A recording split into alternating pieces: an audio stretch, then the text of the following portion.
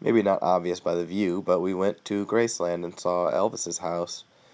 Spent some time walking around his place and exploring. It's kind of eerie because it feels like he still lives there a little bit, but it's pretty awesome. A little known fact about Elvis is that he and I share a birthday. Another fun fact about Elvis is his only Grammy wins are for gospel music. I didn't know that, but he seemed to have no shortage of awards and plaques and trophies in his house. That's for sure.